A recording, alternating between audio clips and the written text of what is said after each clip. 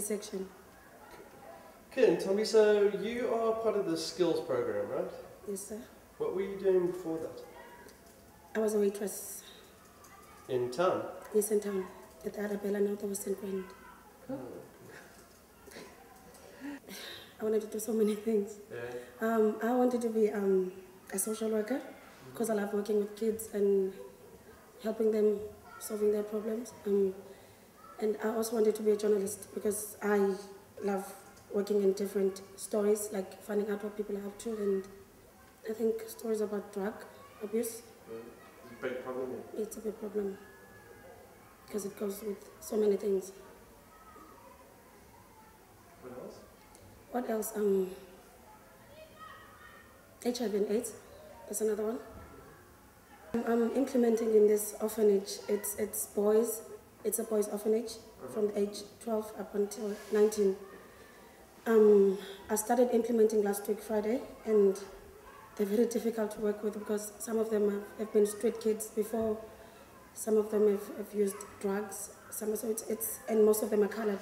So they're swearing at me while I'm implementing at them. They're throwing punches at each other. They're disturbing me, so I can't do my work exactly.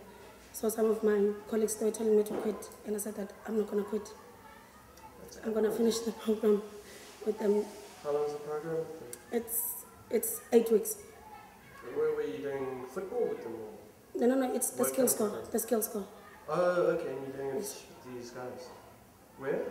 In Khayelitsha, in East Section, right where I live. It's next to my house. Yes. I can handle it. I think I can. Yeah, so you handled the guys pretty good, huh? Yes, I did, because they were telling me to quit, all of them. No one was encouraging me or anything. They were just telling me to quit because maybe I'm going to go mad, or I don't think so. Those are kids. They just need my advice. And what are you actually doing with them?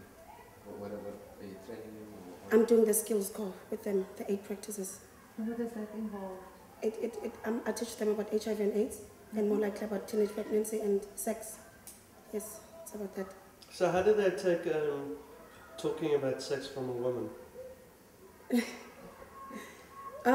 First of all, there's a chart. There are 2 charts that we normally write at the wall. First, the first one is a skills trials contract. It's written respect, play, and coach.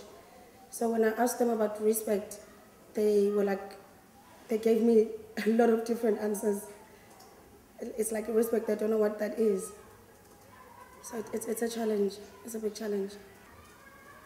Okay, growing up in the townships and watching TV all the time, I'd say the one reporting, like maybe matters like there's maybe fire in Joslovo, Langa in Joslovo, where it's always burning all the time. So I'd have to be there and give back, report to my paper or something, whatever organization I'll be working for at the time. I would want them to see, of course, people bouncing back. Like people, like maybe if somebody has had HIV and it got to a point where they had full-blown AIDS, and that they bounce back and they are well again. They're back to work. They're doing whatever they were doing in the first place. Tell me about your home environment, where you live. I live in Khayelitsha with my sister, my older sister. She's about 40 years old. I'm the 3rd one. My other sister is in Joburg. She lives in Soweto, and there's my brother. My parents died my mom died, I was 16 years old, and my dad, I think, was about 11. Because it's something that I've always wanted. I believe it was brought to me for a reason. That's what I believe, I think. Because it's something I've always wanted to do.